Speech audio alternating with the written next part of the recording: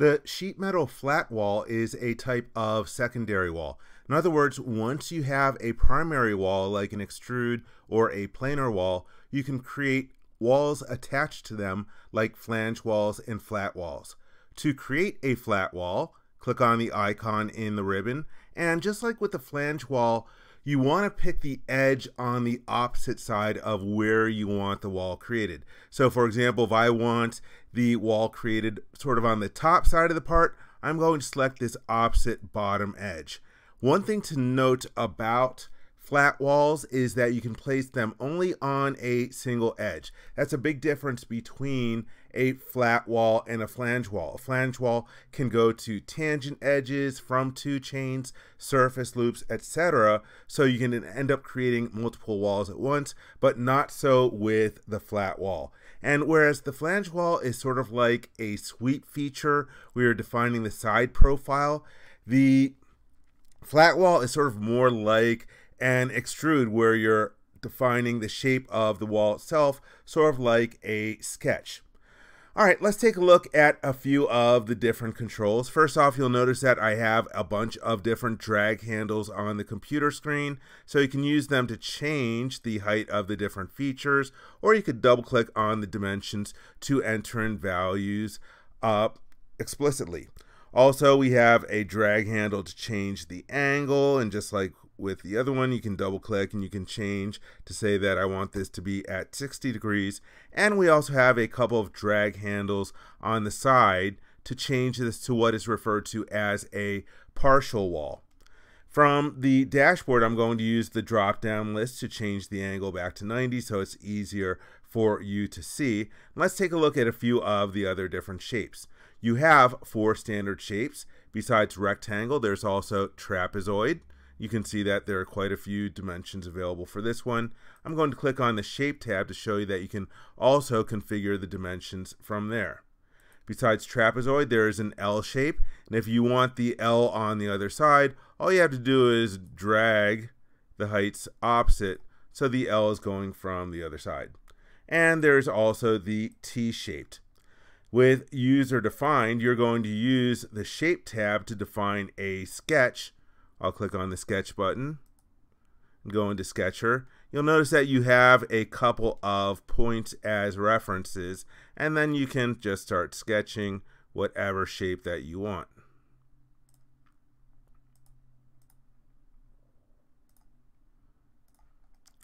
There's a funky shape. Hit the check mark, and there you see what I've generated. If you like this shape, you could use Save As to store this out in a .sec file to use over and over again, and you could use the Open button to retrieve those .sec files. I'm going to go back to the drop-down list and change to something simple like a rectangle, and also show you that I have an option in here called Teeth Flat. The reason that I have this other additional type of wall is because of a config.pro option I have set. If I go to File Options, Configuration Editor, there's an option called Flat Shape Sketches directory, and in this folder on my computer I have a .sec file for a predefined shape. In addition to that, if you have any .sec files that are appropriate to use in either Sketcher palette path or 2D palette path, it'll list those .sec files as well, but I don't have any appropriate for flat walls in there. And so if I go to the drop-down list and choose Teeth Flat, here is that predefined SEC shape that I have stored on my computer.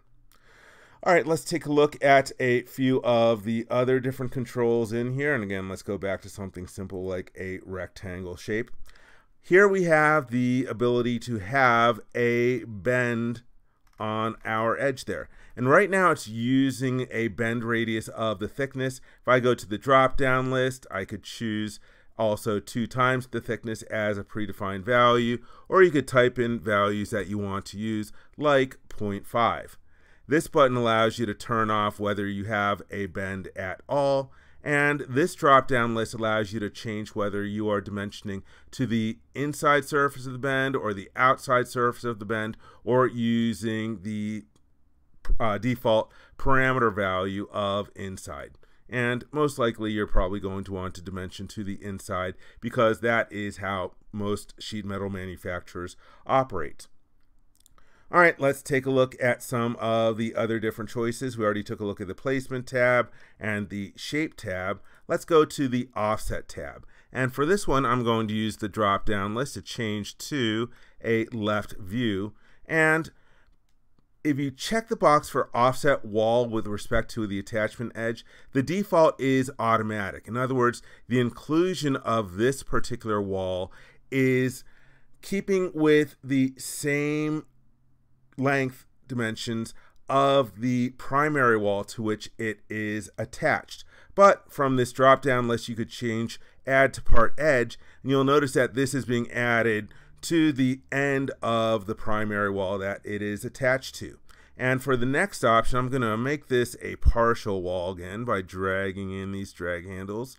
For the other option, you could choose by value, and with by value, I could actually drag this out so it ends up creating an extension of the primary wall, and I can grab that drag handle and drag it to the inside as well.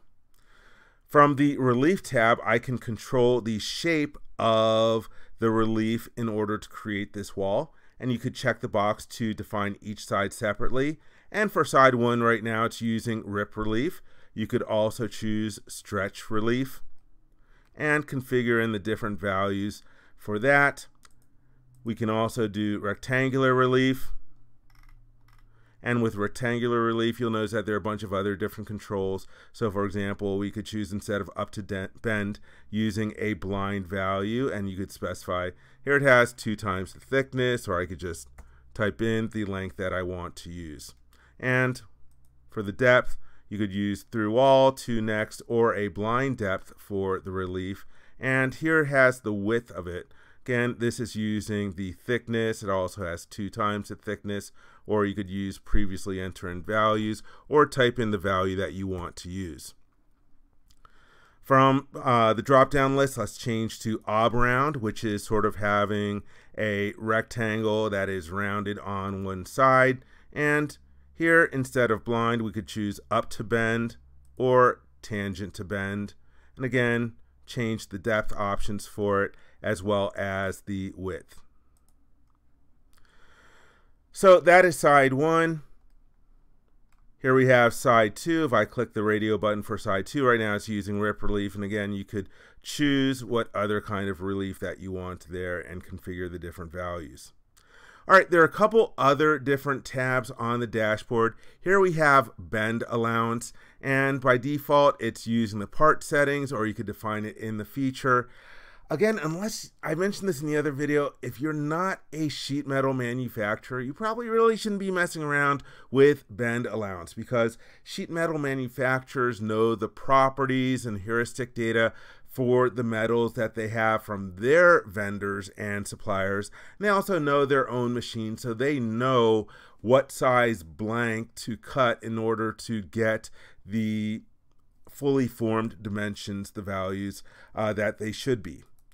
All right, and lastly, there's the Properties tab. You can use this to change the name of the feature, and when you're happy with how your wall is configured, you could hit the check mark or the middle mouse button, and your flat wall is created in the model. I hope you liked this video. For more information, please visit www.creowindchill.com. If you like this video, please give it a thumbs up and click the subscribe button to be informed when new videos are uploaded. Thank you very much.